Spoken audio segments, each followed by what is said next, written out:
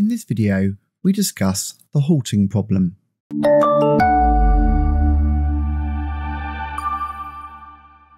The halting problem asks the following question.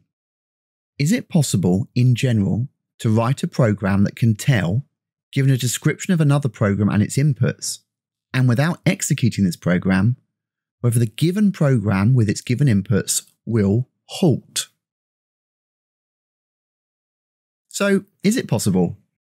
Can we write a subroutine such as halting problem decider, which should accept as input a description of an arbitrary program, we'll call that P, and its inputs, we'll call that X, and determine, without executing the inputted program, whether it will halt given the inputs? Well, the simple answer is no, and it was Alan Turing who in 1936 proved that a machine for solving the halting problem could not exist. The halting problem dispelled the belief held up until this point that only limits on algorithms were existing hardware, for example the size of memory or the speed of processors.